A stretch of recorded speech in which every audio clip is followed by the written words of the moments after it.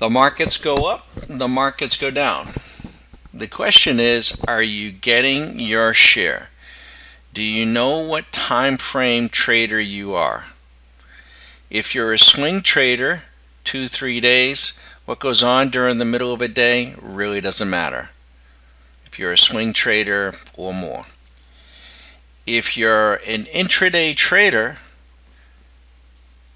are you getting your share? Probably should not be trading a chart bigger than 10 minutes.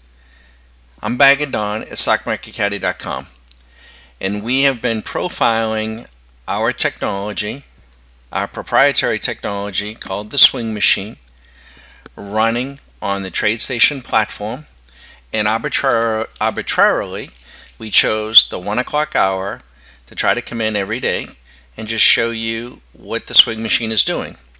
It's of no value to you to take any signals from, but if you have an interest in trading intraday or getting these signals on a daily, weekly, monthly basis, you certainly can do that as a member. If you're interested in getting a lesson on intraday trading and potentially leasing this software, feel free to give us a call, drop me a direct message, or drop us an email. Right now, the Russell futures, let's start with the VX. 200 minutes ago, 20 10-minute segments, it went short the VIX, up 650.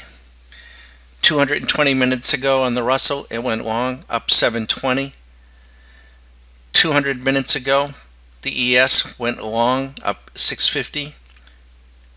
Same thing, 200 minutes on the NQ, up 840. The YM, 110 minutes ago, up 270. And then I'll let you see these for what they are. The Euro, 68. Canadian dollar, 145. British pound, 87. Aussie dollar, 20. The dollar, 100. The Japanese yen, 300.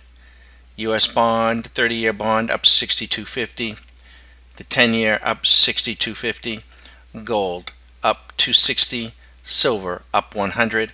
Copper, up 862. Oil, up 120. Heating oil, up 109.